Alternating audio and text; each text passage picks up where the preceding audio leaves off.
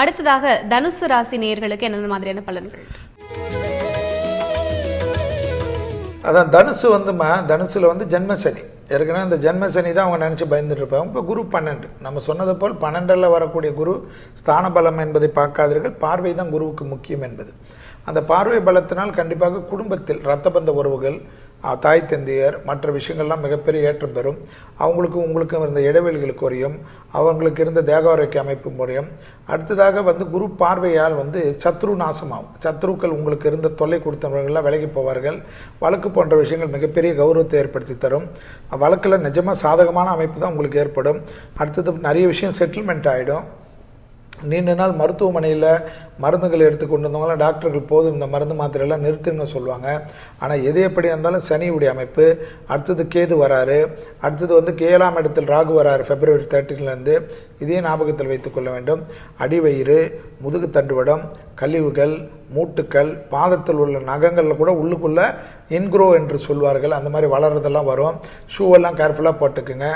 Heels போடுற தனுசு ராசிக்காரர்கள் லேடிஸுக்கெல்லாம் ட்விஸ்ட் ஆகிட்டு கால் ஃப்ராக்சர் ஆகிறதுக்கெல்லாம் சான்ஸ் உண்டு. இந்த ஹீல்ஸ் எல்லாம் வேண்டாம், கொஞ்சம் உஷாராக இருங்க. செல்ஃபோனை ஸ்டைலாக பேசின்னு படிக்கட்டில் இறங்குனீங்கன்னா அதுக்கெல்லாம் உத்தரவாதம் கிரகத்தில் செல்ல முடியாது. குரு ஒன்றும் பண்ண மாட்டார். ஆனால் சனி அப்படி கிடையாது. உங்களுக்கு நிறைய விஷயத்தில் பாதத்தை எப்படா கெடுக்கலான்னு பார்ப்பாரு. எனவே நீங்கள் அந்த விஷயத்தில் பார்த்துக்குங்க. டெய்லி ஒரு 2 சொட்டு அபிஷேகம் பண்ண நல்லெண்ணெய் வாங்கிக்கோங்க. எந்த கோயிலையாவது முட்டியிலேருந்து பாதத்து வரைக்கும் தடவிட்டு படுத்துட்டு காலையில் குளிக்கிறது அந்த சனியால் எந்த பாதகமும் ஏற்படாது. தொடையிலேருந்து கீழ் நோக்கி தடவணும் என்பது ஜோதிட விதி. அதை ரொம்ப கவனமாக பார்த்துக்குங்க. மேலும் தனுசுக்கு நிறைய விஷயங்கள் நான் ஏற்கனவே சொன்னது தான். தேவையில்லாத சொல்கிறவங்களை நம்பி முதலீடு பண்ணாதீங்க. எந்த முதலீடும் குடும்பத்தாருடன் கலந்து ஆலோசித்து செய்கிறது ரொம்ப நன்மை ஏற்படும். அது இல்லாமல் குடும்பத்தில் இருக்கிறவங்க ரொம்ப முக்கியம். பெற்றோர் பெரியோரோட கேளுங்க.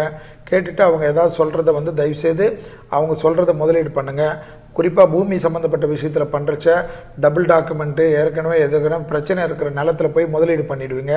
அந்த மாதிரி விஷயத்தில் ரொம்ப கவனமாக தனுசு ராசிக்காரங்கள் பார்த்துக்கணும். இந்த முதலீடு விஷயத்தில் மட்டும் மிக முக்கியம்.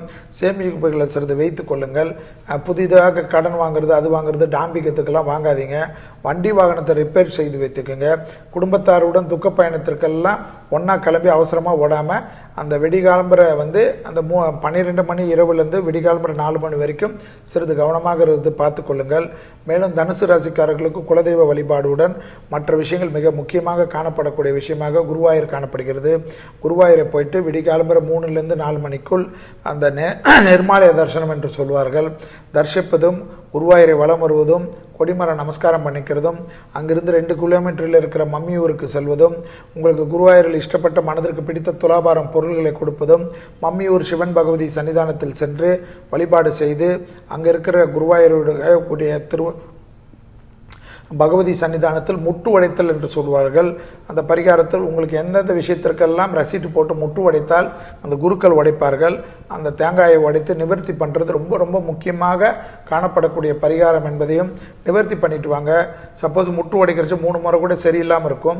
ஆனால் அதுக்கெல்லாம் கவலைப்பட வேண்டாம். 3 முறை சரியில்லாமல் நான் உடைச்சா கூட அப்படி ஆகுது. ஓமத்துக்கு பரிகாரங்கள் என்று நம்ம முன்னோர்கள் வைத்திருக்கார்கள். அந்த ஓமத்துக்கு பணம் கட்டிட்டு வந்தால் நமக்கு என்ன பாதிப்பு இருக்கோ அது நிவர்த்தி ஏற்படும் என்பது ஐதீகம். எனவே குருவாயூர் கிருஷ்ணர் படத்தை பர்சில் வைத்துக்குங்க, பூஜை ரூமில் வைத்துக்குங்க, பெட்ரூமில் கூட வச்சுக்கோங்க. தெய்வம் இல்லாத இடம் எதுவும் இல்லை என்பது தான் ஜோதிட விதி. எனவே பெட்ரூமில் வைத்துக் கொள்ளக்கூடாது என்ற எந்த விதியும் கிடையாது. தெய்வத்துக்கு தெரியாது எந்த காரியமும் நீங்கள் பண்ண முடியாது என்பது தான் சாஸ்திரம். அதே போல் பார்த்தீர்கள் என்றால் நான் ஒரு விஷயம்தான் கவனம். முதலீடுகள், அனாவசிய செலவுகள் வைத்துக் கொள்ளாதீங்க. பணம் உங்ககிட்ட இருந்தால் விரயமாகும். அதனால் அம்மா கிட்டேயோ இல்லை அப்பா கிட்டேயோ கொடுத்து வச்சுருங்க, இல்லை பொண்டாட்டி கிட்ட மாற்றி வச்சுருங்க. வீணாக பணத்தை உங்ககிட்ட கிரெடிட் கார்டெல்லாம் இருந்தால் தயவுசெய்து பேங்குக்கு செட்டில் பண்ணிக்கிறது தனுசு ராசிக்காரர்களுக்கு நன்மை. உடைமைகள் விஷயத்தில் ரொம்ப கவனமாக இருக்கணும். மற்றவங்க உடைமையெல்லாம் வாங்கி வச்சுக்காதீங்க. களவு போகிறதுக்கு விலை உயர்ந்த பொருள்களை கையாள்வர்கள். பணம் உடைமைகள் விஷயத்தில் மட்டும் தனுசு ராசிக்காரர்கள் மிக கவனமாக இருந்தால் போதும். மற்ற விஷயங்களும் ஆனந்தத்தையும் சந்தோஷத்தையும் நிச்சயமாக இந்த குரு பயிற்சியில் ஏற்படுத்தி தரும்.